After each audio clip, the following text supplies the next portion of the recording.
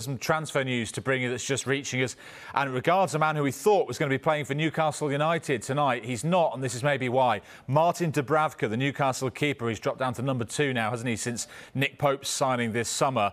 Was all set to start, we thought, this game tonight against Tranmere in the League Cup. Left out of the squad, though, and this could be because Manchester United have held initial talks with Newcastle about signing Dubravka. That's maybe why he wasn't in the squad for the game at Tranmere this evening. We know that Manchester United are looking for another keeper to provide a competition for De Gea and Tom Heaton. Dean Henderson, of course, has left on loan to join Nottingham Forest. And Dubravka seems to be the man that Manchester United want, and it's thought that he would be open to the move as well. So Martin Dubravka not in the Newcastle squad tonight, and we're hearing that Manchester United have held initial talks with Newcastle over his signing.